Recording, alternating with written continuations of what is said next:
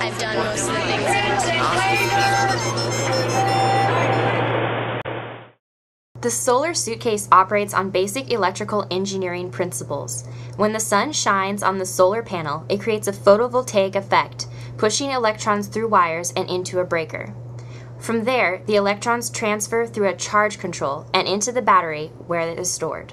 Coming from the load port on the charge controller for the low voltage disconnect, coming through the top, and then when they come out, the battery wire will go to the battery positive, the PV wire will go to the PV positive, and the load wire will go right to some receptacles to provide power. Let's say you only got 100 watts out of that. That would be 30 hours with one light, 15 hours with both of them on.